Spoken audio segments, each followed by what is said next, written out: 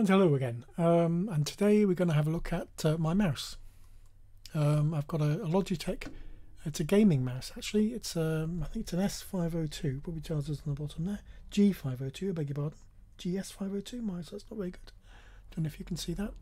Not the latest gaming mouse, but does the standard gaming type things. Now, I'm not a gamer, but what I wondered about it was it has all these extra buttons that are programmable, and given that we've been looking at it's not a problem, but every time you use the UC1 on a new track, you have to add about 20 or 30 instances of the channel strip plugin, and we've been looking at easy ways of doing that. We've looked at using the UF8, which has a nice easy solution for it.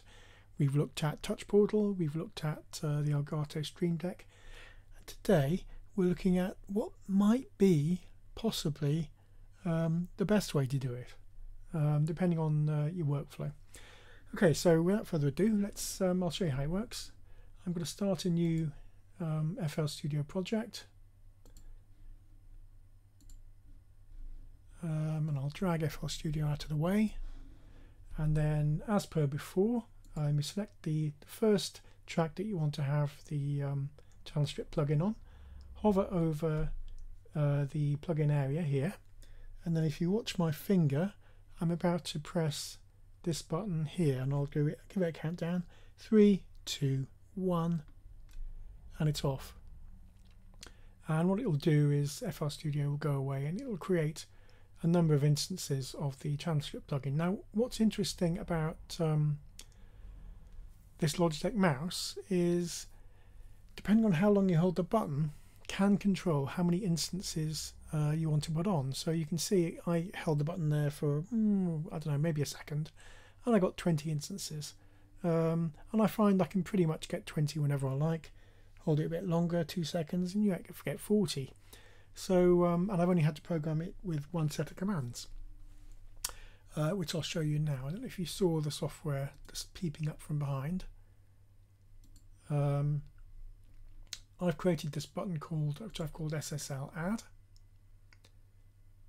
and if we go in and have a look at that, edit the button, you can see these are the keystrokes.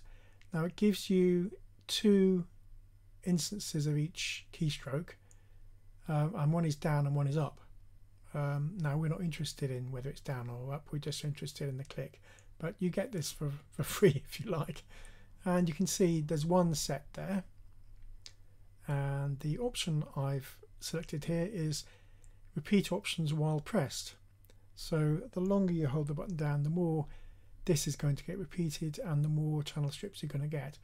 Now, an alternative to this, if you just want to have, say, 20 every time or 30 every time, you could just repeat this 20 or 30 times and turn this off so that it was just standard click once. But I actually quite like the while pressed. I haven't looked at toggle. That's another option. But I don't like to spend too much time on these things, but I thought it would be an interesting thing to look at, and hopefully you've enjoyed looking at it with me. If you have, give me a like, and feel free to subscribe to my channel. I'm on a run at the moment of doing what I hope is useful videos for some. Thanks very much for your time.